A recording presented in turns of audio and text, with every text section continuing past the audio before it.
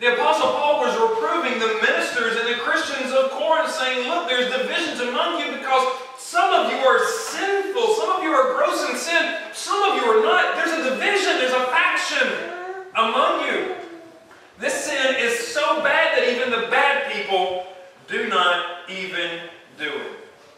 What was the specific sin? Well, we see there at the very end of verse 1, it was a relationship. It was not even allowed in that culture.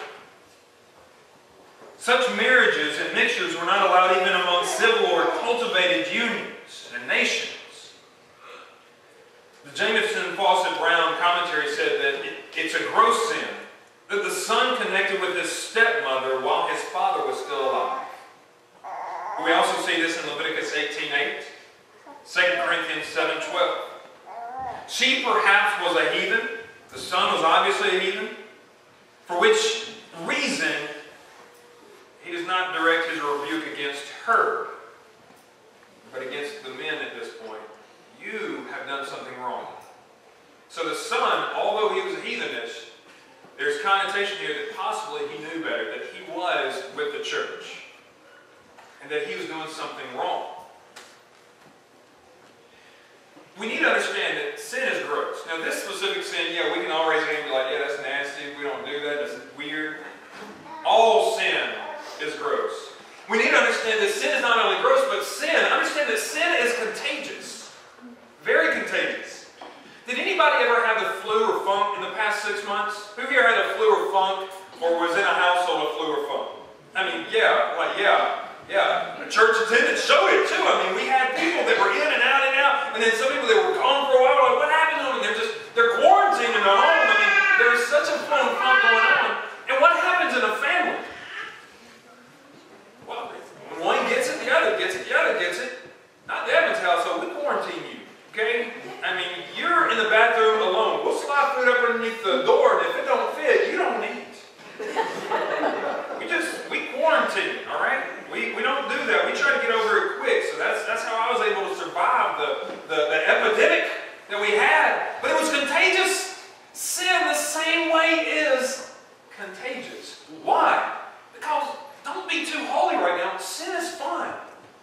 People love doing sin. If you did not love doing sin, you would do it. You wouldn't do it. Sin is contagious like the laughter of a child. You ever seen a child laugh? Oh my goodness. Yesterday I was on a flight home with my mom. I took my mom to New Orleans for the very first time in her life. Which if you want to talk about sin, Bourbon Street, yeah. Yeah. A preacher and his mom walking on Bourbon Street on the good half, filling the rest of your joke. Yeah. Oh my goodness. But awful, simple place. But we were on the ride home yesterday. It took us an hour. We sat in the plane for an hour before we took off. We actually jumped in the plane. Well, not jump. We all politely walked, because you get arrested if you jump on the plane. So we all kind of walked in. We got out into the runway, and then all of a sudden we turn around and we come back. That's weird. Mom's like, does this happen all the time? Because Mom's really, really skittish when it comes to flying airplanes. Just telling you. I'm like, yeah, Mom, this happens all the time. I'm like, oh my goodness, it never does. Oh my goodness. So anyway, the pilot's like, I'd like to inform you. There's a light that come on. There's a door open. We're about to take off, and you left the door open? And so there's this hatch on, and it took them like an hour. We're sitting there for an hour. But right in front of us was a 6-month-old little boy from Knoxville, Tennessee. Laughing and cooing. Man, we didn't need anything else. He was just enjoying himself. And then Mom had the audacity to put him to sleep. And then we're all, what are we going to do now? Thanks a lot, Mom. Sin is contagious like the laughter of a child. That whole airplane, they didn't care about a door being open because they're crazy. But they really like that child, the laughter of the child. Sin is contagious like the happiness of a clown, too. You seen a happy clown? It just makes us all happy. It makes me happy. What about y'all? Vera Nazarene once said, yawns are not the only infectious thing out there besides germs. Giggles can spread from person to person, so can blushing. But maybe the most powerful infectious thing is the act of speaking the truth. affections. It says there in verse 2, you have become arrogant and have not mourned. Instead, you've done something else. Listen to what James Foster Brown said, actually. It says that you're puffed up with your own wisdom and knowledge and the eloquence of your favorite teachers at a time when you ought to be mourning at the scandal. Well, these people have gathered around teachers that approve what they do, and so they're like, oh, well, we're all right. They should be mourning. Paul mourned. Paul was sad because they were not sad. We ought to mourn over the transgressions of others. When other people sin, we should be sad. That's a good test of your Christianity. When you see sin, does it break your heart? Now today, before I spoke, I always fan through the news. Because I always want to know the current news. You know, congratulations, Louisville. You know? Yay, you know, whatever. So that was one good piece of news. The other good piece of news that they had were these superstars selling their homes. Everything else was just horrible. If you don't see some of this horribleness, if it doesn't break your heart, it's a test of your Christianity. It should break you. It should make you sad that other people are sinful, that other people are doing wrong things. We should care. Why should we mourn? Because Jesus said to.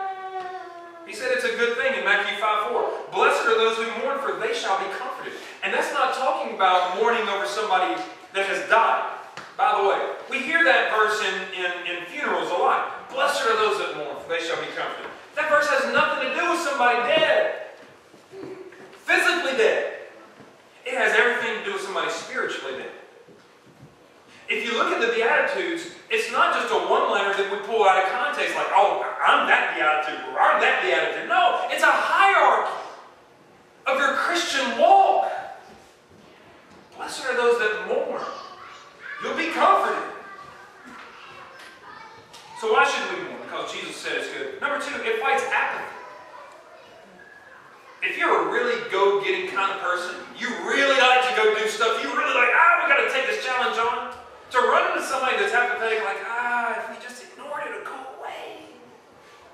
That gets underneath your skin. Like, I'm not here to ignore stuff. I've been called out by God to live life and to act. When sin is present, our action must not be apathetic. The problem with most Christian groups, churches, and Christian fellowships around is that we're apathetic to sin. Oh, that's just how that person is. You'll get used to them. I don't want to get used to them.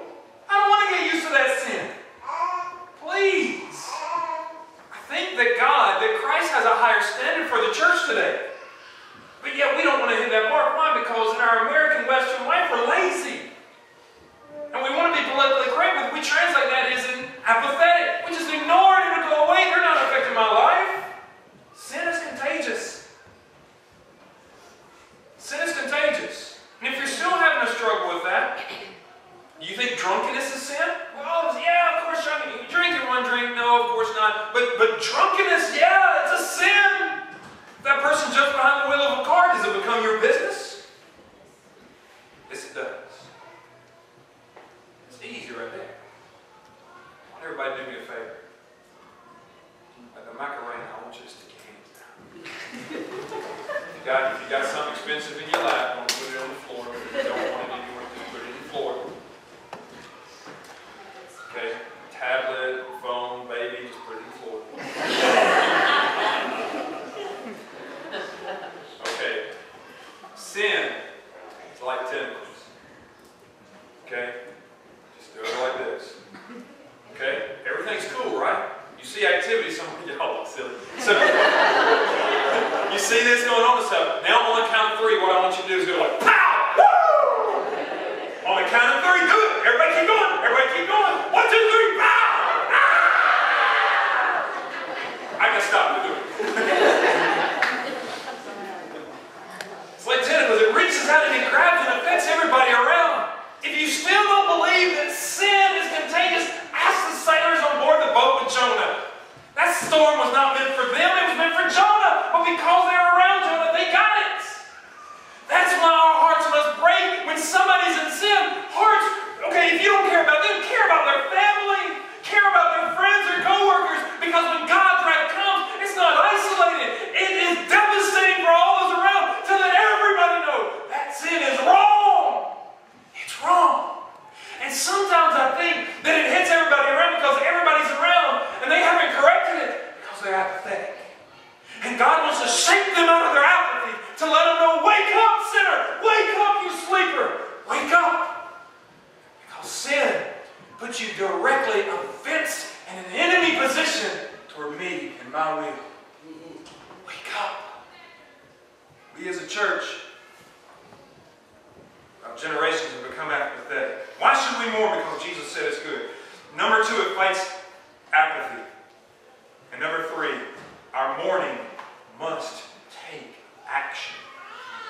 Paul knew the seriousness of sin and continued to write in 1 Corinthians 5:9.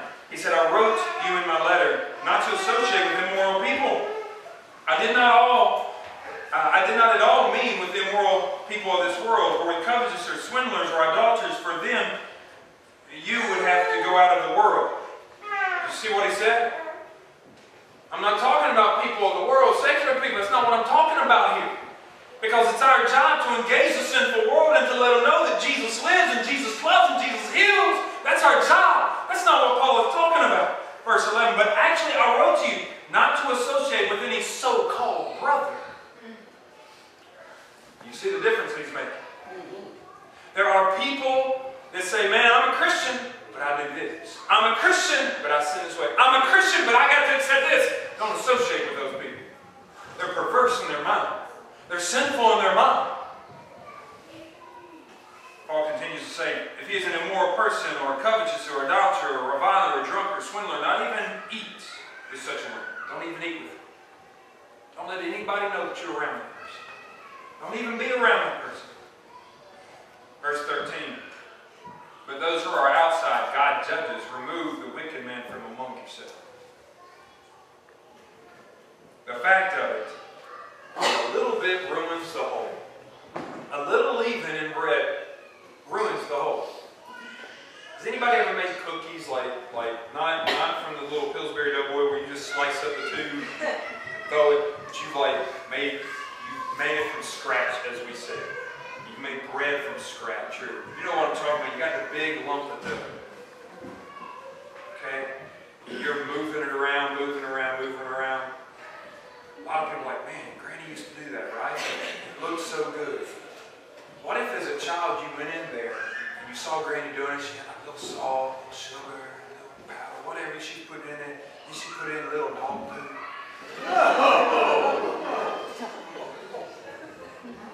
Did any of y'all ask what Granny used? None of y'all know? A little bit of this, a little bit of that. Now you laugh, but will you still eat Granny's biscuits? No. It's just a little bit. It's just a little bit. It may not be the part of the biscuit that you're eating. It's just a little bit. And none of y'all want to come to my house and eat, do you? It's just a little bit. It's not bad. What Paul is saying here is that little bit ruins the whole lump. Sin is infectious. Deuteronomy 13:5 says, that prophet or dreamer must be put to death because he preached rebellion against the Lord your God, who brought you out of Egypt and redeemed you from the land of slavery. He has tried to turn you from the way of the Lord your God, commanded you to follow him. You must purge the evil from among you. You must purge the evil from among you. Why do they purge the evil? In Exodus 12, and Exodus 13, Leviticus 2, because a remnant of that dough from the preceding bacon, which had fermented and become acidic, they had to clean it all out, because if they had any of the old left, it ruined the whole batch. Use of the leaven was strictly forbidden in all offerings made to the Lord. We've got to purge individual. Christians are continually called to search their hearts and purify their hearts. Psalm 139, 23 and 24 said that, and also 1 Thessalonians 2:12.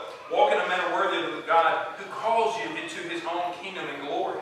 So continually focus on yourself, look at yourself, examine yourself, continually to purge. But we also must purge cooperatively. Men in this room, this is where you come in, with your family. There's a sign that happens to be in almost every restaurant in New Orleans. It says, be nice or leave. It's just a New Orleans saying. I love it. Be nice or leave. Fathers, husbands, somebody wants to come, be a part of your family. Hang out with your family. Be around your wife, your children. If they want to act crazy, you're the leader of the household. You're the shepherd with the crook cane. You escort them out. You put up a boundary. You are the protector of your home. If your wife is struggling with a relationship because someone continues to act a fool, Husbands, it is your job to stand up for your bride, to be the warrior that fights for her heart and her emotions, and never let someone abuse her that way. It is your job. It is your job. I think rightly so, too, as I have seen throughout marital counselings, and I've seen in my life and in other people's lives, it's harder for our ladies emotionally to connect, disconnect. Guys, it's our job to protect our homes. We must purge cooperatively. Sin is contagious. Sin is gross. And we have got to respond to the nastiness of sin. We can't be a people that just sit back and let it happen. There's one Sunday morning, this old cowboy went to a church. He got there before the church services began. It was a nice, big, fancy church. And although this man had worn his own clothes, he still walked in. He had his jeans on, denim shirt, boots. Kind of like us this morning, actually. Worn and ragged, though. He was in beat-up clothes. He had his old hat in his hand. He had his old Bible in the other. He entered this church, is very upscale, had the chandeliers. Everything was beautiful. Everything smelled right. It was just awesome and exquisite. The people of the congregation were in their Sunday's best. Have you ever heard that before? I always have to tell pastors that, like, when Evan's come in your Sunday best, I'm like, I don't think you know what that means to me. I used to say it used to be an iron pair of pants and a clean t-shirt. I don't even iron my clothes anymore, so it's just clean clothes. That's about it. They were all in their Sunday best. Their suits, their thread count in their suits were more threads than my house has ever seen before.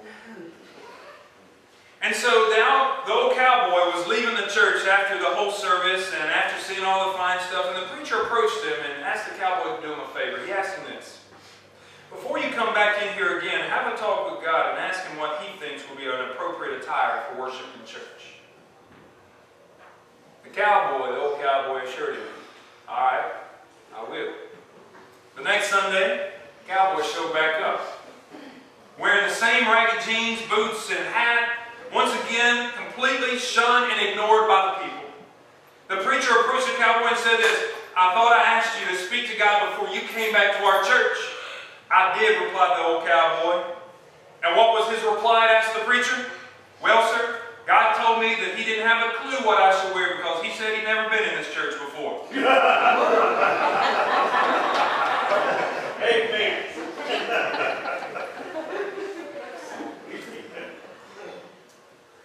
We have to deal and answer to the nastiness of sin. Just because we write church on the outside of a building doesn't make us holy. And guys, I know we can talk about, dress apparel and stuff like that.